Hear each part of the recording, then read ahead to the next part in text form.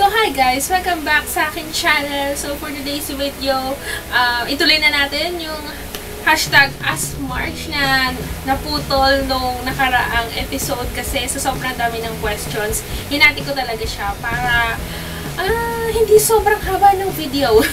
Kaya, ayun. So, yan. Game na. Start na natin. Number 1. Tarang ni Ate Mean Urdas. Ano yung most irritating experience mo sa pag-film? Ito, nangyari lang. Ngayon lang ulit. Pangalawang beses nangyari sa akin to. Yung una, yung sa Lekahanin Jewelry Review. Hindi nyo pala papanood yun. Lalagay ko yung link sa description box. Ano siya?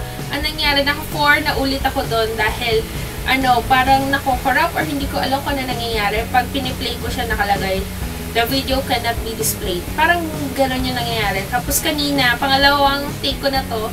Ngayon, nangyari ulit siya. Kaya, na-stress ako. Ayun.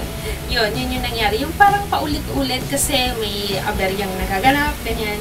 So, ayun. Yun yung medyo nakakailit ang ganap. Kasi, syempre, oh my gosh, ang iinit. Lusong yung makeup ko. Mga ganyan. Ayun.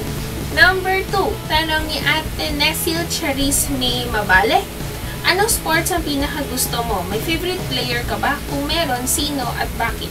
Pinakagusto kong sports is badminton kasi nung high school ako, 3rd year and 4th year, varsity ako noon. Tapos, yun talagang reason ko bakit talaga pumayat ako dati. As in, ang payat ko dati. Yun. And, kasi ano yun every day training, Monday to Friday, after class training sa school. Tapos, ayun, syempre natatagtag, na-exercise, ganyan. And nung nag-college na, natigil kasi mas focus na sa pag-aaral. Wala nang tayong masyado sa ganyan-ganyan. Laging aral. Minsan nga, wala nang tulog, kakaaral ngayong mga ganyan. Kaya, ayun. Kaya medyo lumalobo tayo. Ayun. And, kung may favorite player, wala. Wala naman ako favorite player. Kasi parang ako, hindi ako yung super fanatic na talagang nanonood sa, kunyari sa YouTube ng mga laro, ng way ng paglalaro, ganyan. As in, lang, kung ano yung mga natutunan ko, yun yung ginagawa ko, ganyan, yung palo-palo, ganyan. Number 3, tanong ni Ate Bianca Fano Okol. What is your favorite food? Japanese food. Number 4, tanong ni Ariela Therese Negrito. Anong nauna, Beb? Itlog o manok? Manok. Number 5, tanong ni Erika Inoue. Sino pipiliin mo po? Mahal mo o mahal ka? Alam ko, nasagot ko na rito sa pinakaunang parang version ko ng hashtag #AskMarch. Pero sasagutin ko na rin siya ngayon. Pero kung gusto niyo mapanood yung pinakaunang episode nito, ilalagay ko rin yung link sa description box para ma-check nyo din. Yun, ang sagot ko doon is yung mahal ako. Number 6, tanong ni Ate KZ Samucho. Ano ang natutunan mo sa pag-YouTube? Ang natutunan ko is mas maging positive, mas maging masiyahin, mas maging friendly, gano'n. Kasi, natutuwa ako kasi dati wala naman ako masyadong kachikahan. Ganyan. Tapos, nung nag-start ako mag-YouTube dyan, may mga kakomental na ako, tapos may mga nadagdag na friends sa Facebook, kaya, yun kachikahan, tapos minsan magkikita-kita, tapos chikahan, ganyan. Kaya, ayun. So, natutuwa ako. Yun yung parang pinaka-natutunan ko sa ngayon sa pag-YouTube, yung mas maging masayahin kumbaga. Ganun. Number 7, tanong ni Ate Monet Paredes Amposta. Sino ang favorite mong YouTuber? Local and international. Sa local, syempre, walang iba kundi si Miss Ann Kutz. And sa international, si Colleen Ballinger Evans. Yan. Hindi ko na sinama si Judy at saka si Hart sa pinagpipilian sa international. Kasi oo, nandun sila, pero Filipino naman sila. Kaya, yun. Pero yung dalawang yun, madalas ko rin pinapanood yun. Kasi natutuwa ako sa way ng pag-i-edit nila, sa way ng pagiging masayahin nila, yung boses nila, nakakatuwa, yung mga ganyan. So, ayun. Pero pag yung tipo talaga ibang lahi, kumbaga, yun, si Colleen Ballinger Evans. Number 8, tanong ni Ate Abby Ballesteros Manalang. Both parents Japanese. Marunong na ba sila mag-Tagalog? Hindi po. Tatay ko lang po yung Japanese, tapos si mama ko is Filipina.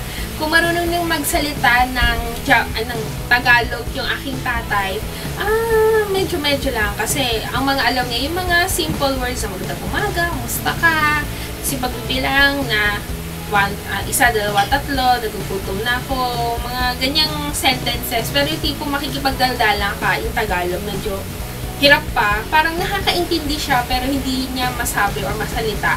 Kaya parang kunya ako, makikipag-usap ako sa tatay ko ng Tagalog, ang i-reply niya sa akin, yung sasagot niya sa akin is hapon.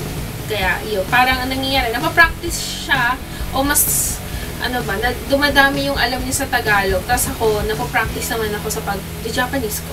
So, yun. Number 9. Tanong ni Ate Michelle, Hasmin or Jasmine Raiko.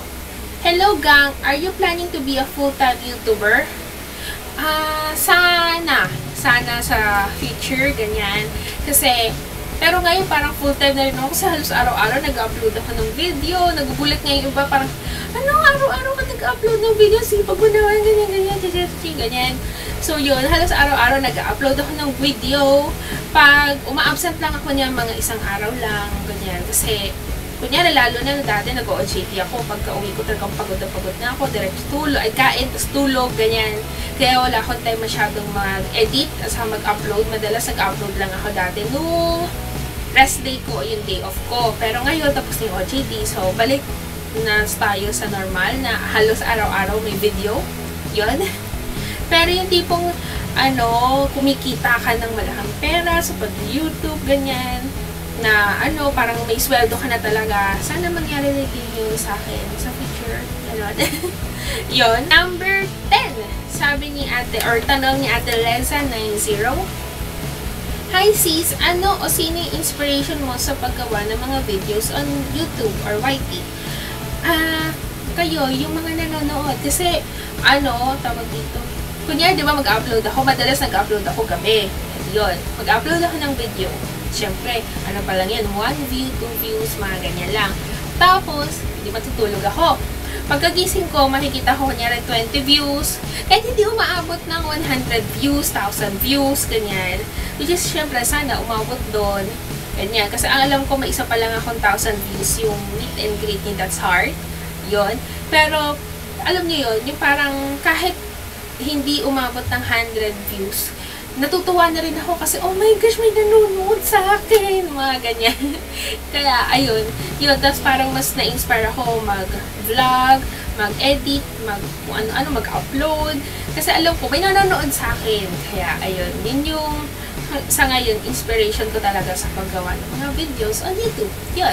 And last questions, galing kay Ate Phoebe Grace Osanor ni Ate Perky Vlogs. Ilalagay ko yung link ng channel ng lahat ng YouTuber na nagtanong dito. Ilalagay ko yung link nila sa description box para ma-check nyo sila, di ba? So, ayun. Sabi, kailan tayo magkikita nila Isha? Ha ha ha. Feeling ko po magkikita tayo pag nag-DB tayo kasama si Ate Isha at yung iba pa. Tapos meron pa tayong isang nakaschedule dyan na lakad na bonding with Dims bago siya umalis. Tapos may isang pang schedule. Yon, nasa group chat natin yon. Abangan nyo na lang guys, may vlog yun. Ayun, tapos marami pang mga susunod na event or gala. Kaya, yes. Kaya yun, sulitin natin guys habang bakasyon pa. Yun. Ano ba? Ilang? Tapos na yung ubos na yung lahat ng questions. And kung may iba pa kayo tanong, comment nyo lang sa baba. Sasagutin ko siya, ililista ko agad siya sa aking handy-dandy notebook. Yun, ililista ko agad siya and sasagutin ko sa next #AskMarch video. And kung nagustuhan niyo tong video na to, don't forget to like this video and subscribe kung hindi pa kayo nakakapag-subscribe kasi halos araw-araw nag-upload ako ng video katulad na sinabi ko kanina. And siguraduhin ko hindi kayo masasawa sa mukhang to. Yes. So, ayun lang. And share nyo na rin para may malaman pa yung ibang tao sa akin, tungkol sa akin, sa mga sagot ko, sa mga tanong na yan. Kung sino ba nauna talaga, itlog o manok? Feeling ko manok. Kayo, feeling nyo, sino nauna? Itlog o manok? Comment nyo lang di sa baba. So, ayun lang. Thank you guys for watching. See you again on my next video. Bye!